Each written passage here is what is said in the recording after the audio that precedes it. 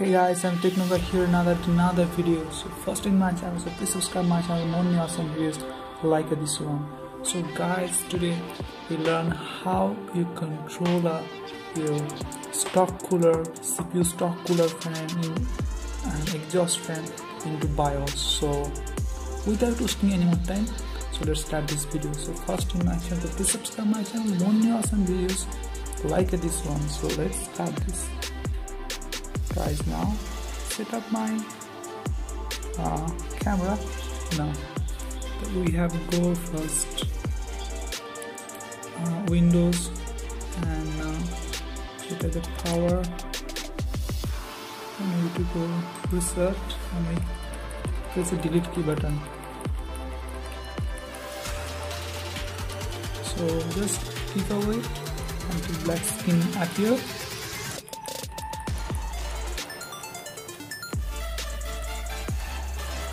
Now my screen is black now. Now we go to the BIOS. So now let's learn how this works. So first I zoom my camera.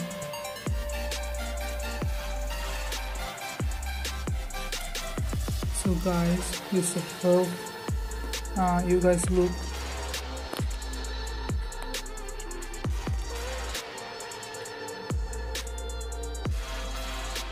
You guys look CPU clock ratio, ring ratio, AVX offsets and advanced CPU settings. Now system memory, multiple memory wrap clock, memory word ratio, advanced memory settings, and it's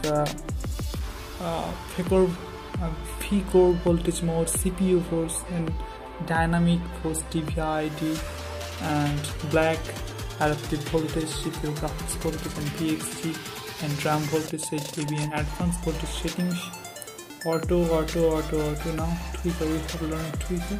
Now we go to Smart Fan 5. You learn this. This is a Smart Fan 5. You zoom it, you know. You look, this is a Smart Fan 5. Now we have to tap this.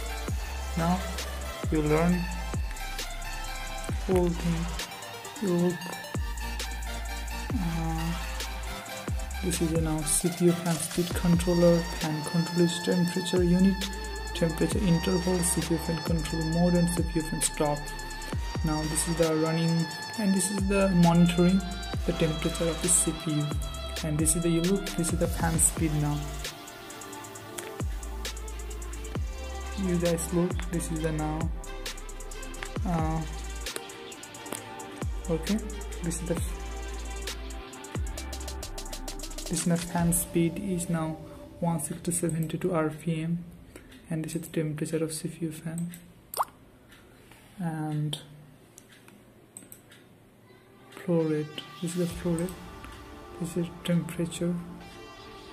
And now we go to how you control a stock cooler and intake cooler fan. And so you install only you use a stock cooler and you will not use any exhaust fan in CPU, so not a matter. But when you I am not use exhaust fan in my CPU, so not showing the exhaust fan. And when you install exhaust fan, so you showing one exhaust fan 1, exhaust fan 2, exhaust fan 3 is different how many exhaust fan you install your CPU. So I am not using any exhaust fan in my CPU. I use only a stock cooler in my CPU, so I only control a fan CPU fan speed. But no matter you install a exhaust fan and how you control, same process, okay, no matter. So now let's start it. This is the normal CPU 1 auto, so it's full speed. I have manual. Now you listen a sound, the fan speed is normal, and now okay, sorry, it's silent. The fan is silent now. I say full speed. You listen the sound, you listen the fan's full speed sound. Can you listen now? And now I normal. Now again, they listen the full speed. And this is the manual. It's a silent. It's a normal speed now. Very simple and very simple. Okay, you look at flow rate, CPU flow rate, CPU temperature in my LG screen. The 9.7588 element temperature is 34.0 degrees Celsius.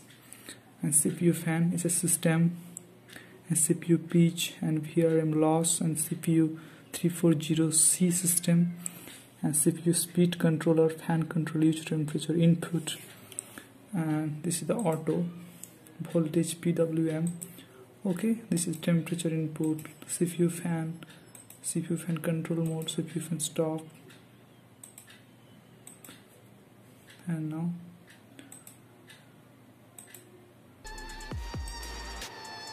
okay, my fan is going to normal speed. Normal speed and manual speed is ideal for your CPU, but you not run the full speed. You try to run a normal speed, and when you